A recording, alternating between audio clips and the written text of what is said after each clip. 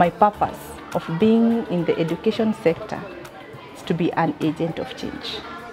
My role as an educator is to inspire students to be resilient and to take over the world.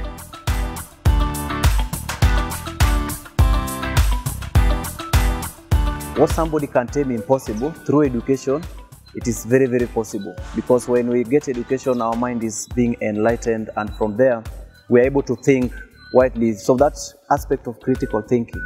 I appreciate my dad for having taken me to school. That's one person I applaud. And the other person, it's my mentor. My mentor was my music teacher. He always made me look forward to be a teacher. Since the time I was very young, I really wanted to do a lot of things. And I knew the only way I could do that was through education. As a Dean of Students, I plan to ensure that education that we give the students actually offers them the values they need.